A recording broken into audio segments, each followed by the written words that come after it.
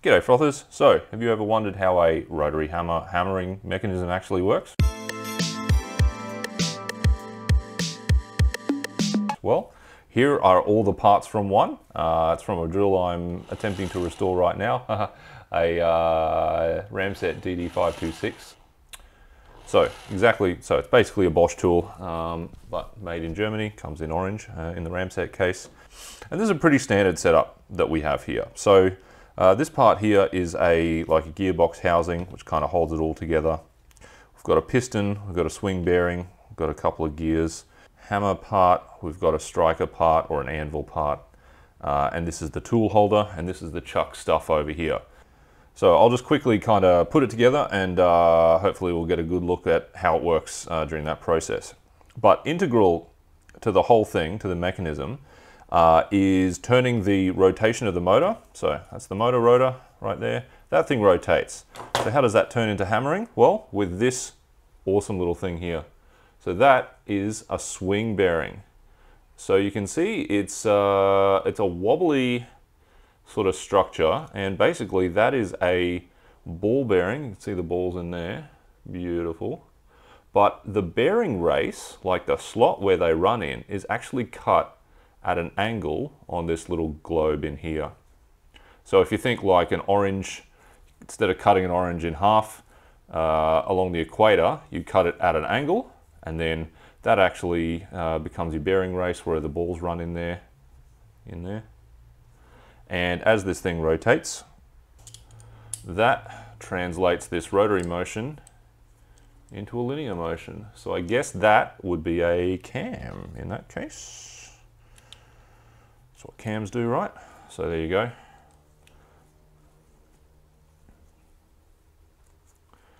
And this arm, this swing arm here, that just ends up going back and forth, and that is the source of the actual hammering.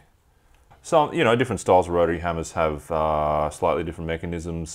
There is one that has like a yoke, so it's kind of more of an A-frame piece that does that instead of just this swing arm.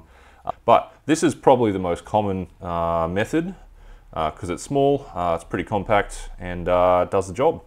Now, what the roller bearing, swing bearing is actually attached to is this piston, and that actually feels like it's aluminium for maybe heat conduction or just to reduce the mass of the part as it reciprocates. It has less inertia. So piston goes on there using these pins and a couple of washers.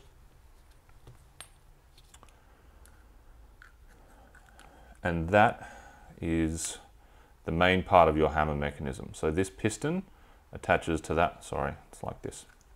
This piston attaches to that swing arm.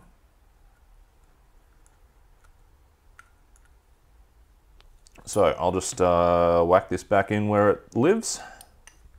We've got that little gear in there, the motor.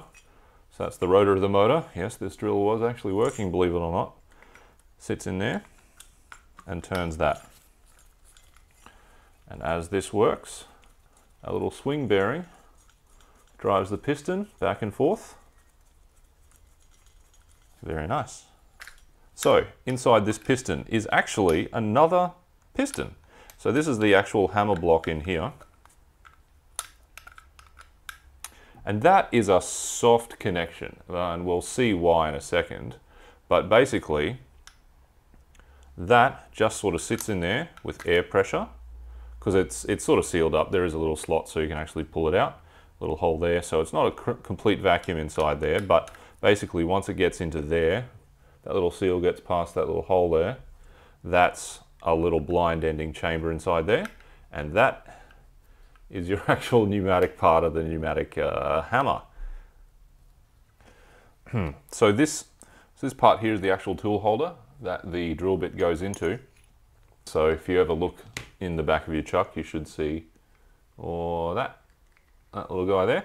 So that is the striker pin / anvil. I mean, it's a hammer and an anvil really, because it hits this, but then it's also hit by that other part. So I just like calling that the striker pin because that's what the actual part is called if you have to find a new one. So there you go. This lives inside here, held in this case with a couple of little pins. So drill bit held inside there. And then this is where the piston ends up. So the piston and the little pneumatic hammer part there, that ends up inside there like that. And so that's the mechanism. That's the whole mechanism for the hammering. So that hits that, which then hits that. So why have this whole three-part kind of hammering mechanism here? What's the deal there? Imagine if you didn't have this impact absorption here, like the actual pneumatic thing. Imagine if it was just a mechanical hammer and not like a pneumatic hammer.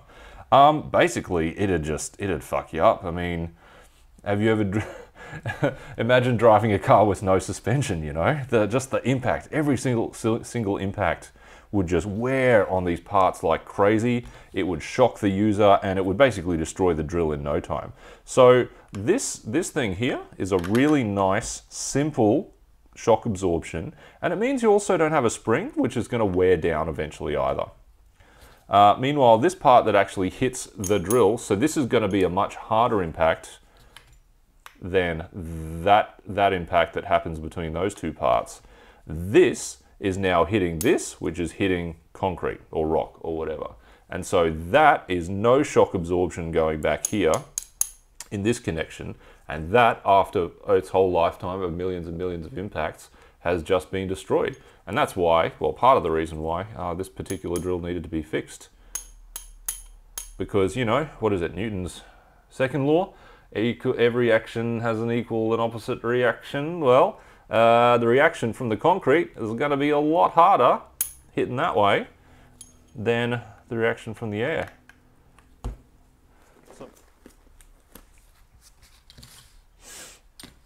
Alright, so I'll just whack a chisel in the tool holder there. So in the back of this lives our striker pin, and that hits that, and vice versa. So that'll be rebounding when it hits the material. And that's how she goes. Look at that. Beautiful. Anyway, thanks guys. Thanks for watching. Oh. Whoa. Whoa. Woo! It's coming apart. And that is how the hammer mechanism works. Yeah. Love it. Scratches later.